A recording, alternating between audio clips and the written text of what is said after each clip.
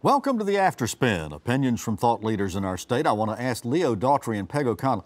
It's being hailed as the final end of HB2.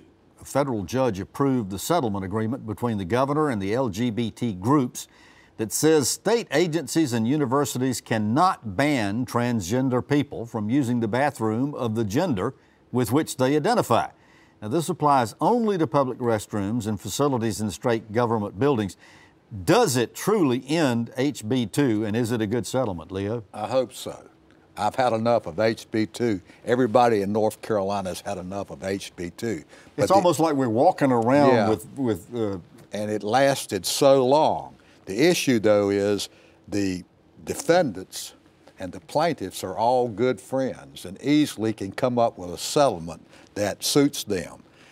I think that our days of HB2 and the fight about bathrooms are pretty much behind us. I don't think anybody's going to raise the issue again, although they could.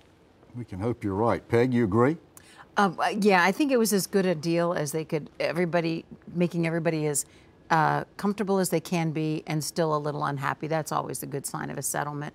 The one issue that's still hanging out there, though, is this issue of preemption and how the legislature in the remaining portion of HB2, and it was not repealed by HB 142, was the preemption of local governments in passing less restrictive bills regarding this subject.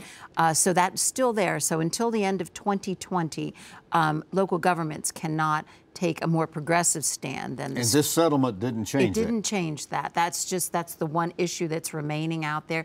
By the time people get around to negotiating all that, the time on it will be expired. And then I think then, as Leo says, let's hope this is the end of this. It was a bad chapter. It was a stupid thing in the first place.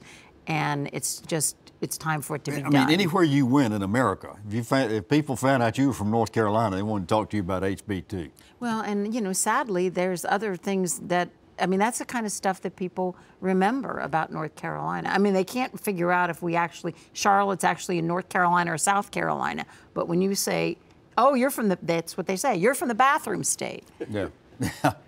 The great state of Mecklenburg. Yes. Yes, okay. Well, thank you for watching the After Spin. We'll have more video all during the week on ncspin.com.